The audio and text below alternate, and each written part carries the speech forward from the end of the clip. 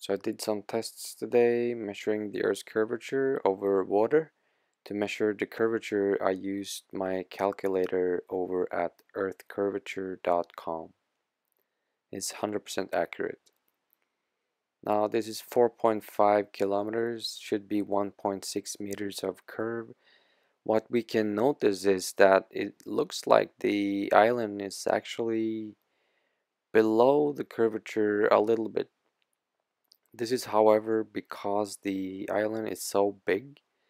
The water you see at the horizon is closer, probably at around 3 kilometers, and the island is behind. There's also not as much as 1.6 meters of curvature. This is about 4 kilometers out to that boat. Should be behind 1.3 meters of curvature. It seems to be sailing along the horizon line. Not much curvature to see there. You see the boat is almost gone when you zoom out. This is even further. Should be about 2 meters of curvature out to that boat. The boat itself is not more than 2 meters high. It should be behind the curvature.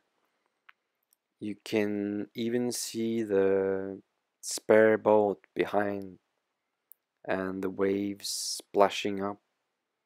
There's just very little curvature to see, if any at all.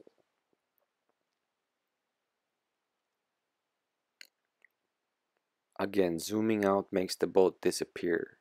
This is at the same distance, should be 2 meters of curvature. Nothing visible. Notice the orange buoy floating by. It's on the surface of the water, 0.5 meters tall, fully visible, should be behind the curve. Again, no visible curvature on any of those boats. This is the previous boat passing by. Now 16 kilometers across, there's a town, should be behind 20 meters of curvature.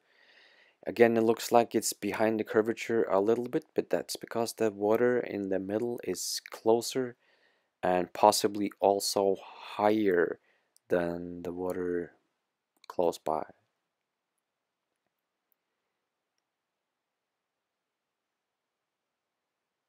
One kilometers away should see 20 centimeters of curvature, which means you should not be able to see the feet of the ducks, but you can.